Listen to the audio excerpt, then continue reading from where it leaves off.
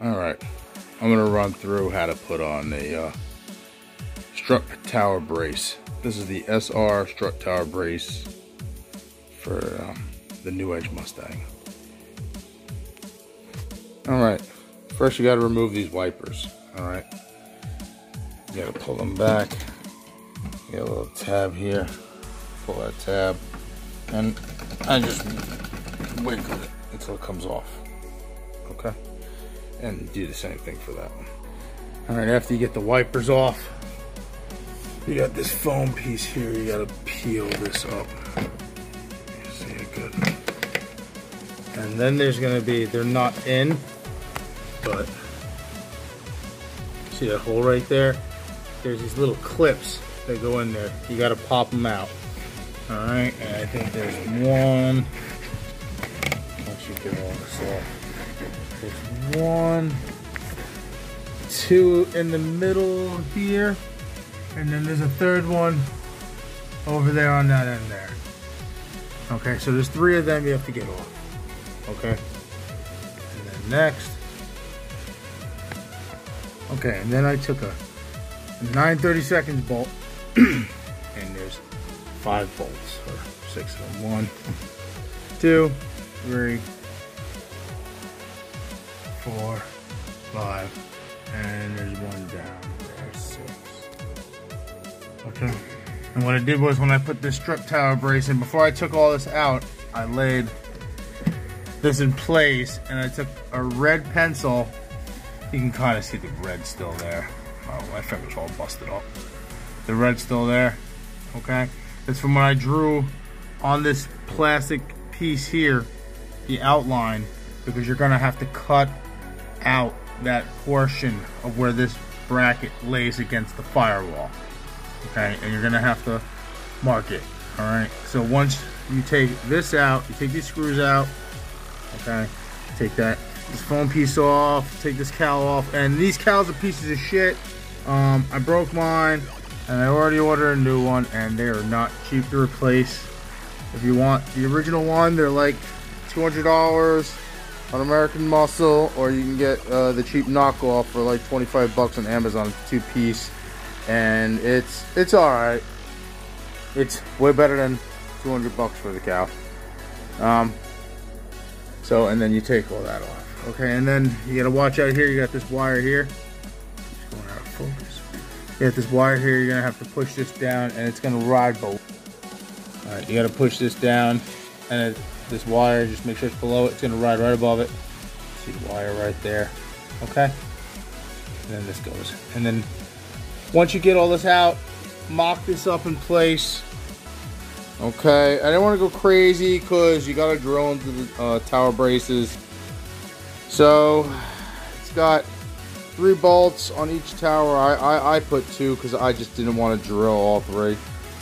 So I mocked up here, and I took that red pencil and I just circled where it had to go. 1 there.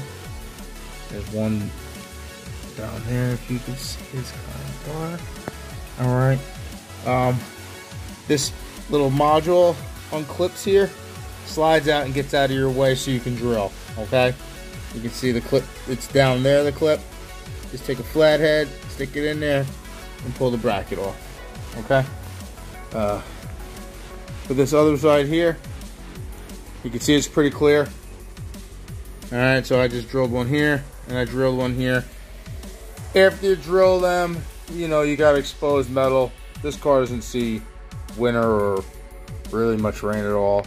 But I did hand paint with a brush some Rust-Oleum coating on the inside of the holes, just to add an extra protection.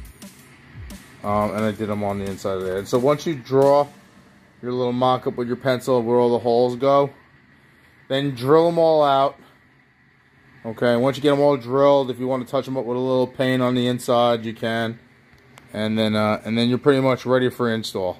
Alright, when it was time for reassembly, I had these bolts. They were 5/8 with a washer. And on the other side was a locking washer with a nut, and that was 11/16 for the nut.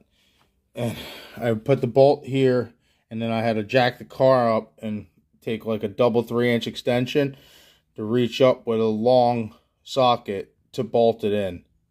Okay, and then I had to do this bolt here. I had to use the socket, but on the inside I had to use an open end to tighten it up.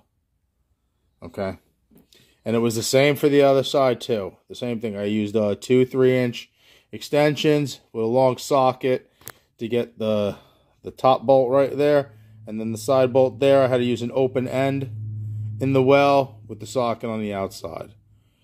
For these here, the 2 bolts here I ran in, you can see I ran them in the other way. Okay, it was just a little easier for me to bolt up. You could do it either way, it doesn't matter. All right, and that I used sockets on both ends to bolt them together. And then once it was installed, okay, then I could put I had to cut the plastic piece, the lines I notched out around it. I had to cut that out, and then I slid that in, bolted it up. Then I put this on top, and then bolted all the strut tower brace on top of that.